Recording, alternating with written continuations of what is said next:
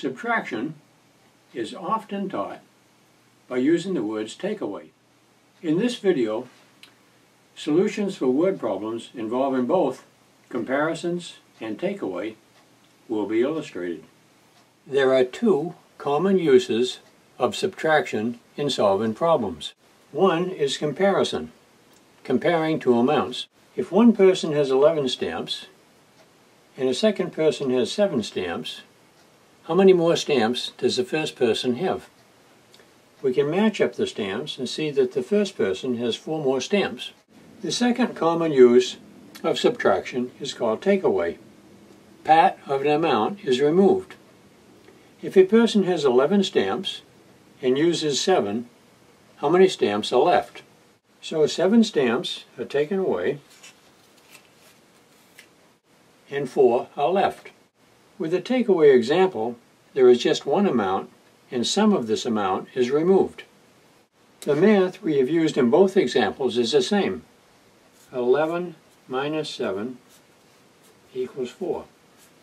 If a school science department has 2 containers of potassium iodide, with one containing 7/10 of a quart and the other containing 48/100 of a quart, what is the difference in these amounts? To determine 7/10 minus 48/100, we compare the shaded amounts. The 7/10 square has 7 full columns. The 48/100 has 1, 2, 3, 4 full columns, almost 5 full columns, so we need 2 more hundreds, and then 2 columns of 10/100 each. So the difference in the shaded amounts is 22 hundredths.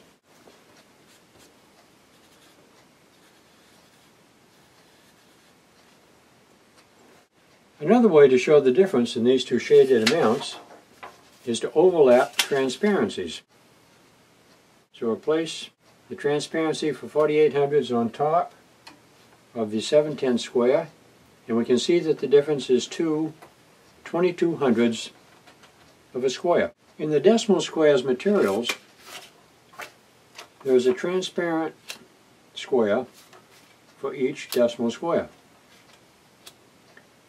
These are homemade transparent decimal squares that can be easily made.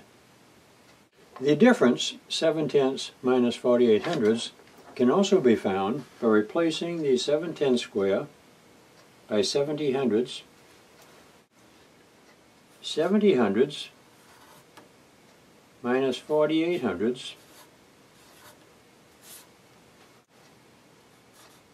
and we subtract these whole numbers. Subtracting a few whole numbers for parts of decimal squares is good background for students to show the similar steps that will be used for subtracting decimals. Students can shade blank decimal squares to show subtraction of decimals. These differences might be solutions to word problems or decimals from the decimal squares playing cards. For example, 8/10, 55/100. So let's shade the squares 7, 8, 55/100, 10, 50, 55, 8/10 minus 55/100. And comparing the squares, we can see that we have 8 full columns here. Here we have 5, so we need 5 more hundreds to fill out this column, and then 2 more full columns, so there's 10, 20, 25. So the difference in the shaded amounts is 25/100. And we can shade the answer 25/100. We have been using comparisons to find the difference of 2 decimals by using 2 decimal squares. Now we're going to use 1 decimal square and take away to illustrate subtraction of 2 decimals. If the weight of tuna at a fish counter is 83 hundredths of a pound, what is the weight after 26 hundredths of a pound is cut off? So we want to shade the decimal square for 83 hundredths.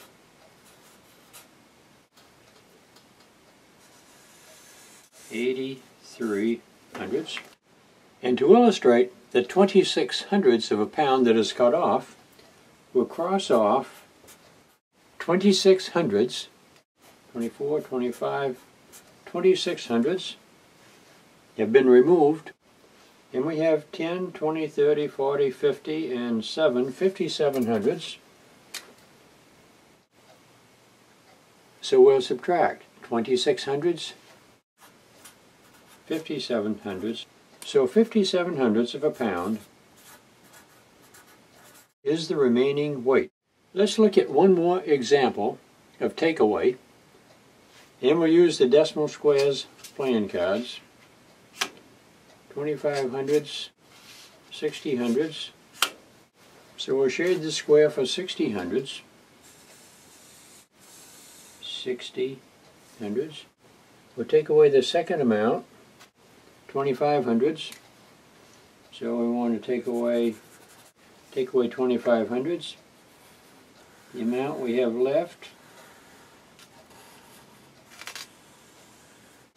is 10, 20, 30, 35 hundredths. So 60 hundredths minus 25 hundredths equals 35 hundredths. Aidan was sick and his temperature increased 3.4 degrees. The back of a decimal square for tenths will represent 1 unit, 1 degree. So these squares represent 3 units and 4 tenths, the increase in degrees of Aidan's temperature.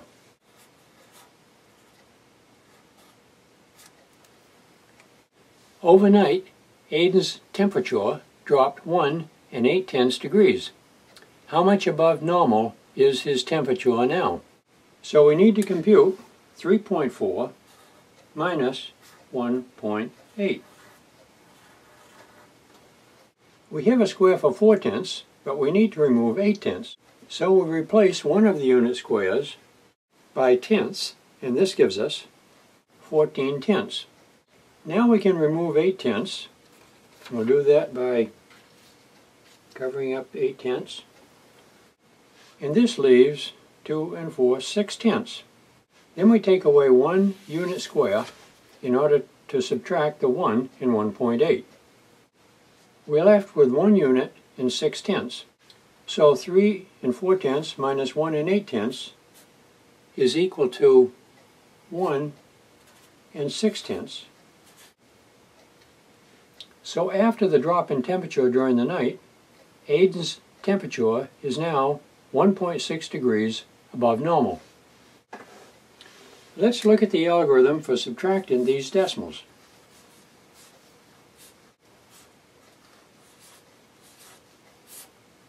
With the squares, we first replaced 1 unit by 10 tenths. So in the algorithm, we regroup 1 unit, leaving 2 units, and in the tenths column we have 10 tenths, and we subtract 8 tenths from the 14 tenths.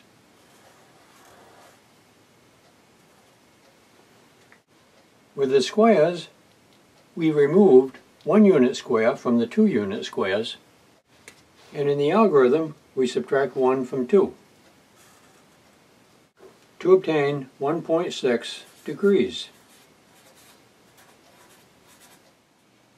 You have seen subtraction of decimals and mixed decimals illustrated with decimal squares, and this model has been related to the subtraction algorithm.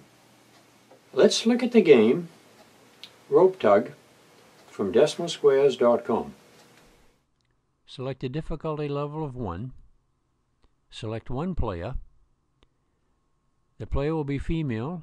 We'll type the player's name, Ellen.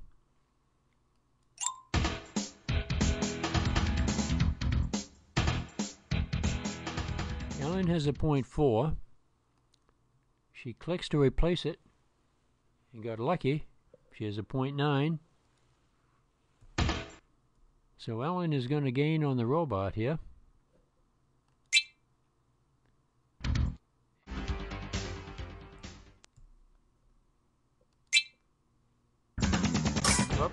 The robot finally got pulled in, and Ellen wins the game.